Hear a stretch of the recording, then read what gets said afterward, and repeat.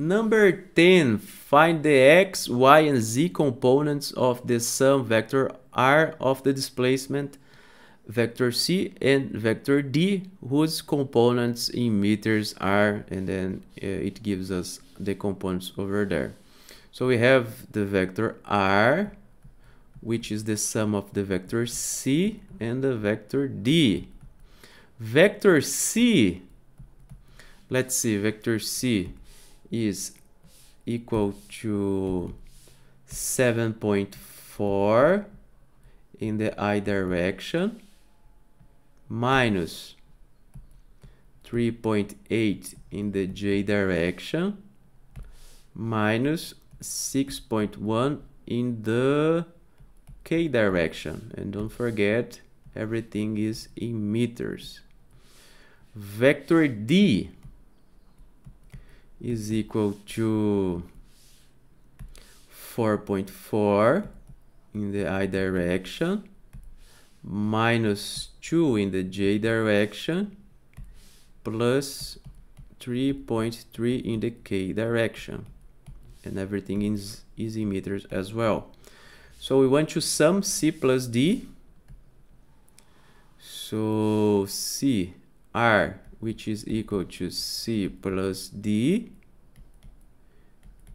is equal to 7.4 plus 4.4 in the I direction plus minus 3.8 minus 2 in the j direction plus minus 6.1 plus 3.3 in the k direction. Don't forget that everything here is in meters.